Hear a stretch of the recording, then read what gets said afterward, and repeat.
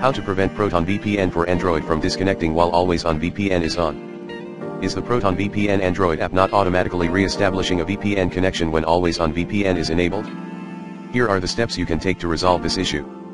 This problem can occur on some devices because certain phones don't allow ProtonVPN to continue running in the background or use data while it is running in the background.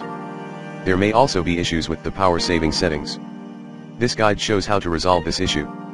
Open the ProtonVPN app and navigate to the Recent Applications menu. Generally, you do this on an Android phone by tapping the button to the right of the Android Home button.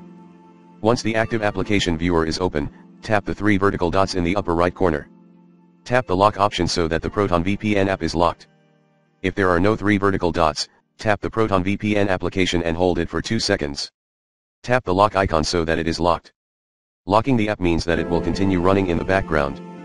Once the ProtonVPN app is locked, navigate on your device to settings-apps-ProtonVPN-data usage/mobile data. Tap allow background data usage so that it is enabled. After taking these steps, the ProtonVPN app will be running in the background and the always on VPN feature will automatically reconnect you to your VPN server if you lose your connection. This will lead to improved connection stability. Is your VPN connection still getting interrupted?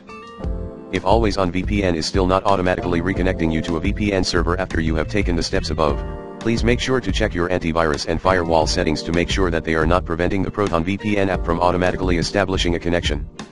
You should also check your phone battery optimization/power saving settings to ensure the ProtonVPN app is excluded from the list of apps that are limited or shut down when the power saving feature is turned on.